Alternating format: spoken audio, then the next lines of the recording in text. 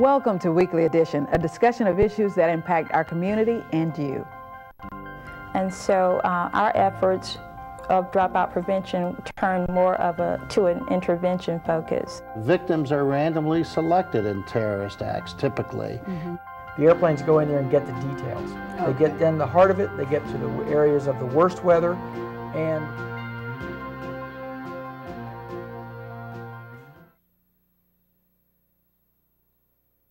Welcome to Weekly Edition. I'm Julie Williamson. I'm pleased to have as my very special guest an artist and writer whose work is internationally renowned. Eduardo Kac's work has been seen throughout the world, and we're very thrilled to have him as our very special guest today. Thank you so much, Mr. Kac, for joining us. Thank you. It's a pleasure.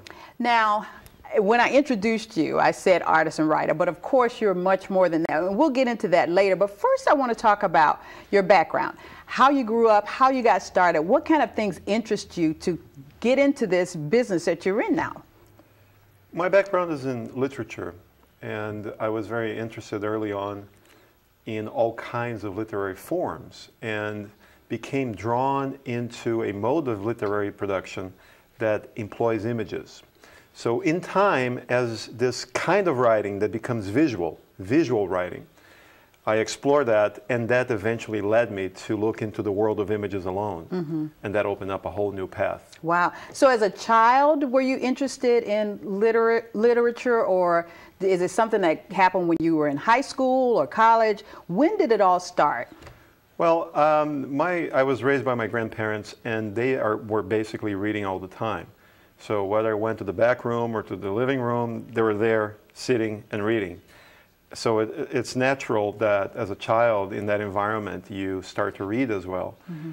And it was there with me since early. And I've heard for years that it's important for families to have books around to read to their kids and those kind of things. So obviously this is what piqued your interest in the literary form, it sounds like. Yeah.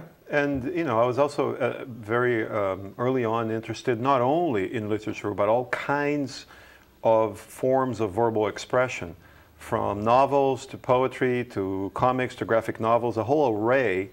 And that also makes you aware of how you can express ideas, not just in one way, but in many different ways. Mm-hmm. Now, you mentioned the term visual literature. What does that mean exactly?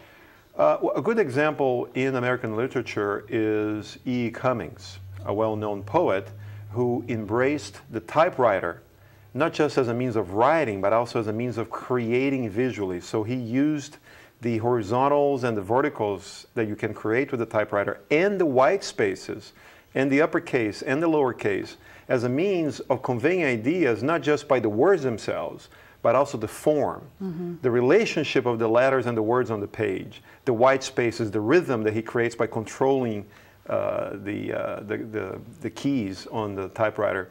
All of these non-verbal elements convey meaning. So the text carries meaning through the words, but also through these visual elements. Okay, and so that's where you were going as a young person, it sounds like. Yeah, and this idea of the visual and the verbal combined brought me eventually to the realm of the visual alone. Mm-hmm. And this is when the whole field of art making opened up. Mm-hmm. Now, what were you like as a young adult, as a college student? Was this something that was always on your mind, or was it something that was just maybe like a hobby or an interest on the side? Were you majoring in art? Tell us about that. No, for me, I was very much committed to not knowing exactly what I would be doing in the future, but I was committed to continuing this exploration that I had started early on. Mm-hmm. That's what was driving me.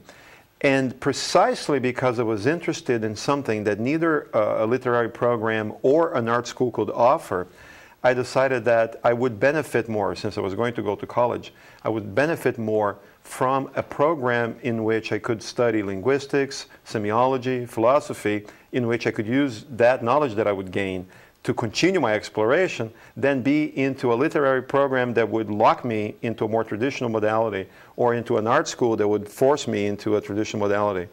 So I chose that path. And when in the introduction, I said artist and writer, but of course that doesn't really encompass all that you do and have done. Do you think that growing up in Brazil, I guess a culture that's seemingly, I guess, liberal, if you will, do you think that that had anything to do with how you became so creative? Well, every background definitely has some kind of influence. To deny that you are partially influenced by the environment and the city and the time you grew up in, it would make no sense. But also to reduce the totality of your being to that particular context would also be meaningless. So it's always an interplay. There is an element of growing up in that city, Rio de Janeiro, in that time, early 60s, in that particular household with that background. Obviously that plays a role. Several languages were spoken in the house, and I also studied several languages early on. So Rio is very cosmopolitan, so I did grow up with a very cosmopolitan mindset. Mm-hmm. So in that sense, one could say yes. But at the same time, I'm always searching for more, so obviously that was not sufficient. That wasn't enough for you, right, at that point. Now, you are considered to be a pioneer in what's called telecommunications art. Explain what that is.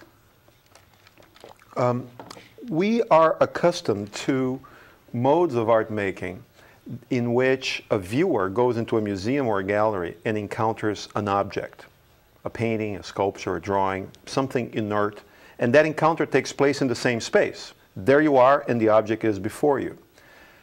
But at the same time that we've had Picasso, Dali, and many artists that most viewers will be familiar with, at the same time we had telegraphy, we had radio, we had television, and now internet, and other modes of communication that are not just painting and drawing, etc. Mm-hmm. So progressively throughout the 20th century, artists started to work with these media, television, video, radio, and others, which were initially just means of communication. So they created artworks that were meant to be experienced from far away, not in the same space that the object is as in the gallery, but in your home, in a mobile setting where you are far away. And these works can be broadcasts, but they can also be forms of interaction. For example, an early mode of art making with telecommunications would be an artist or a group of artists in one country would send images to an artist or a group of artists in another country. And they would then manipulate these images, create new images with those ones, and send them back through the telephone, through video phones, through fax machines.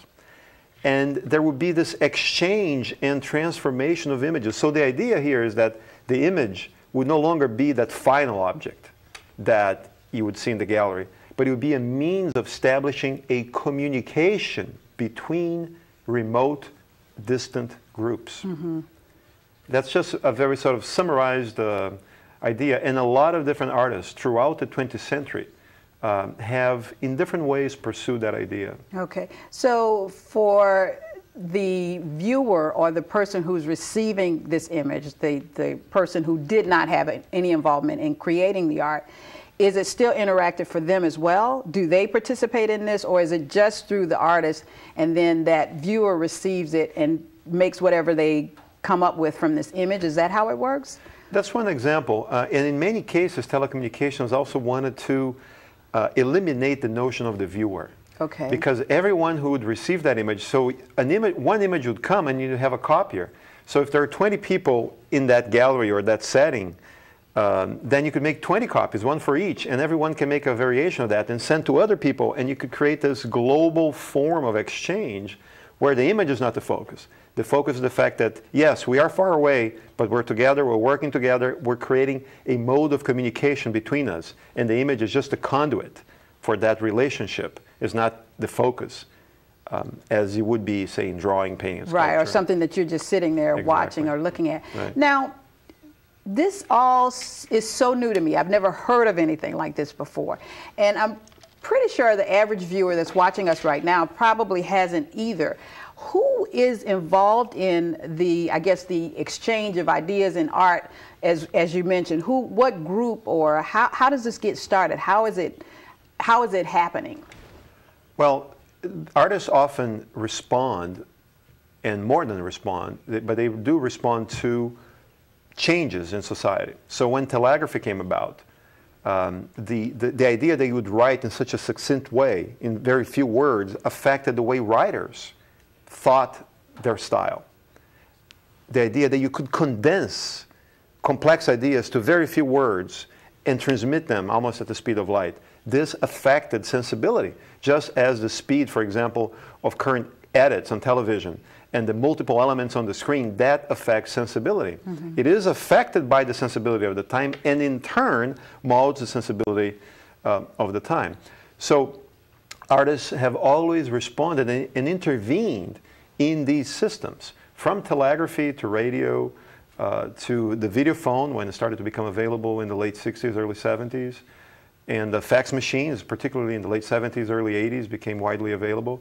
So a lot of different groups around the world started to experiment with these instruments, and nothing prevents, just like today with the internet, nothing prevents someone from getting involved in that. Exactly. Getting involved. Now, another form of art that you have, I guess, also pioneered is called, what is it, telegenetic or? Transgenic? Transgenic, I'm sorry. Yeah. It's also new to me.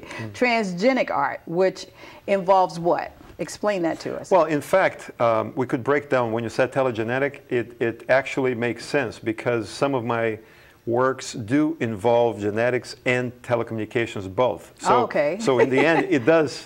It does is apply. telegenetic in a way. Some works are, in fact.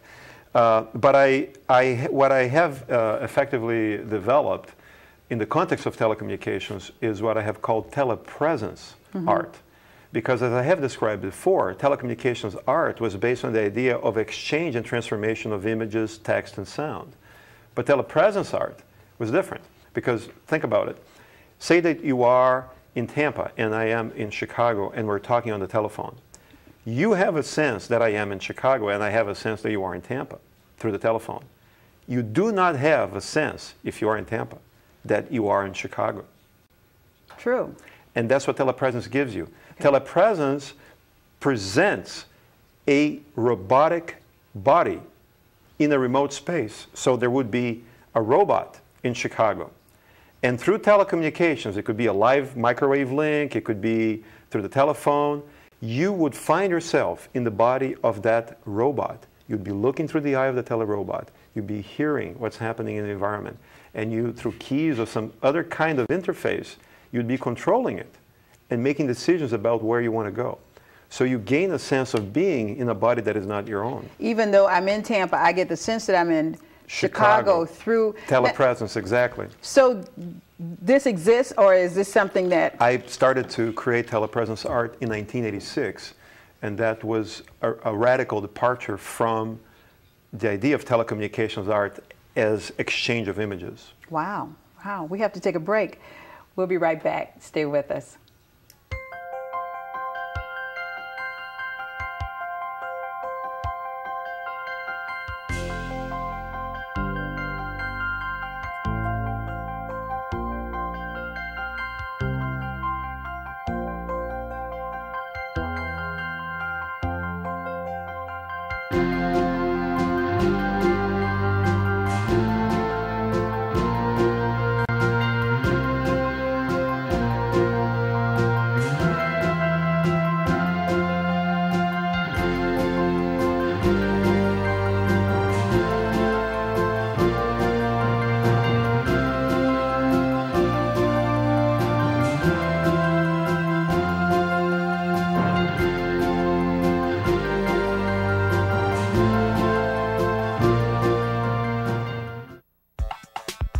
History, lectures, science, world news, arts, classic films. It's TV that's good for your mind. You'll find it all on Channel 18, the Education Channel. Every week, the Education Channel's classic film series presents the finest works in cinema from around the world. From compelling drama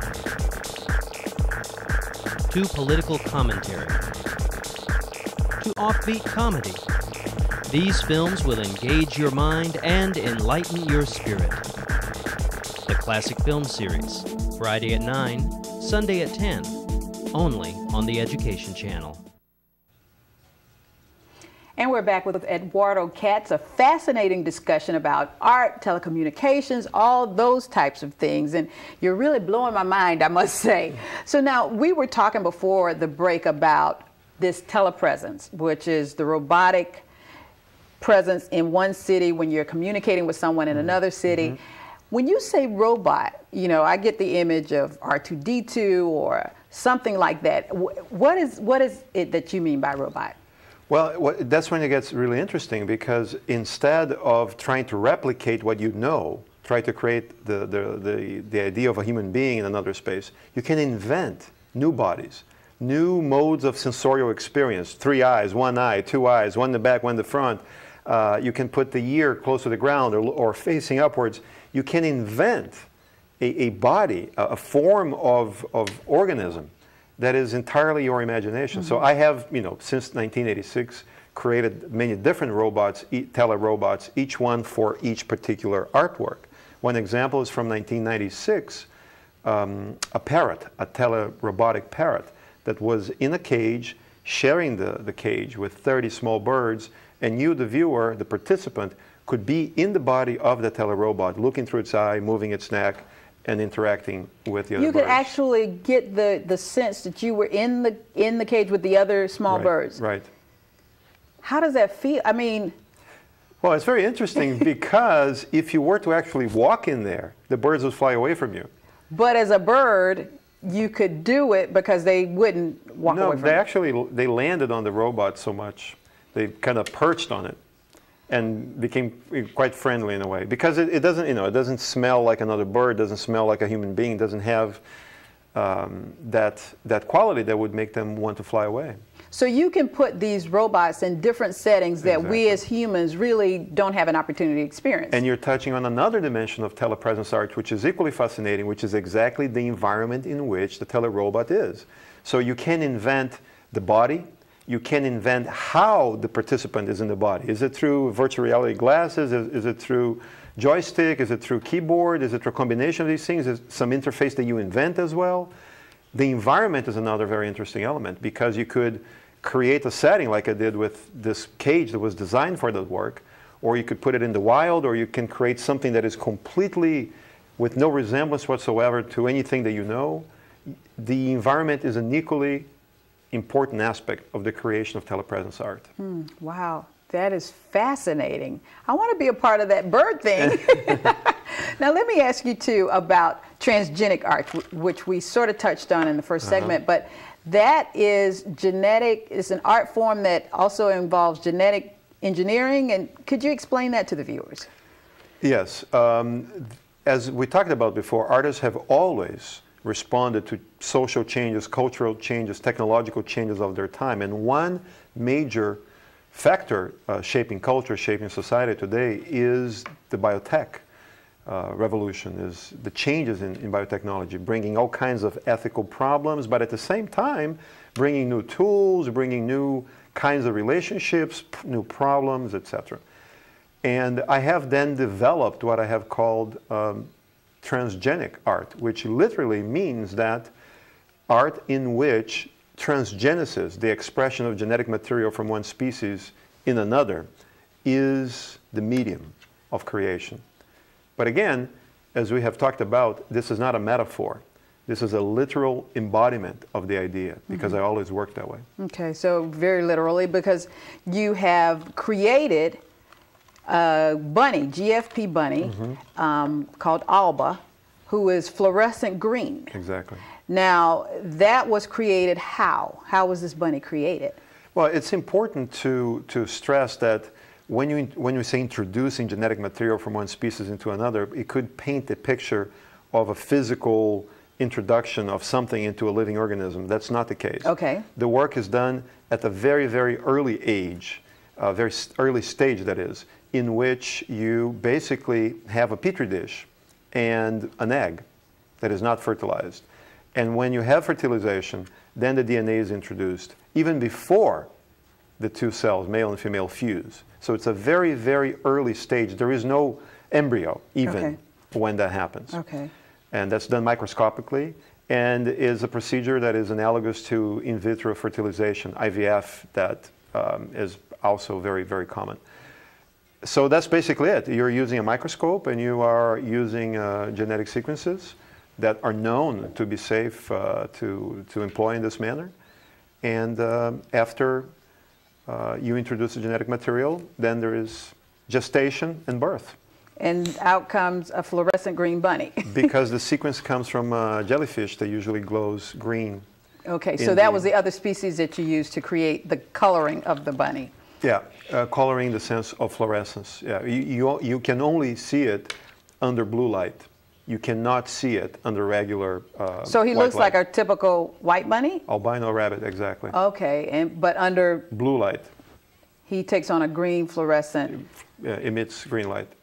But you must look also through a yellow filter, because you have to block the blue light, because as you might imagine, if you have a white surface, which would be the coat of the albino rabbit, and blue light, it's going to be blue. Mm-hmm. So you have to block the incident blue light to see the green. That is always the case. There is no other circumstance in which you can see the green fluorescence, which is not under blue light and blocking that with the yellow filter. Wow. So now for the creation of this bunny, it was created in 2000, correct? Correct. Is it still alive? Yes.